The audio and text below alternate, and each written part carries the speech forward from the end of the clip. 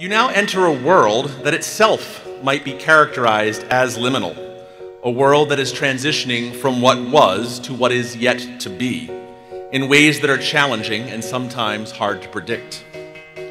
The exciting part is that you now all get to play a significant role in the yet-to-be part, through the choices that you make and the people that you will continue to develop into. Take that responsibility seriously. All of you who volunteered in many different forms to help others and support your communities.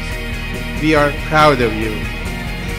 I hope you leave here today to do those things that push you to be your very best. Our job is not to fear the future because of our past. Our job is to overcome the obstacles that block our view of a better world. I once heard a discussion. In the movies, people always seem to warn time travelers to avoid making any changes to the past, as even small changes can potentially have dramatic consequences on the present. Yet, many of us feel that the actions that we take now in the present may be too small or inconsequential to the unfolding future. Don't let yourself fall into that thinking. Today, you inherit part of our shared responsibility for the future that we will inhabit. Take that responsibility seriously and work for the future you want to see, even if at times it seems that your contributions are small in the larger picture. Today, you leave UConn different than you came into it, and when next you return, both you and it will have changed.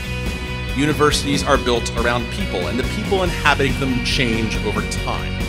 But the memories you made and the experience you've had are now an indelible part of who you are. So even though the university now moves on with a new set of students, it also in some ways, paradoxically, always remains yours. We will look forward to welcoming you back, but for now we are watching, excited to see all of the things that you will go do.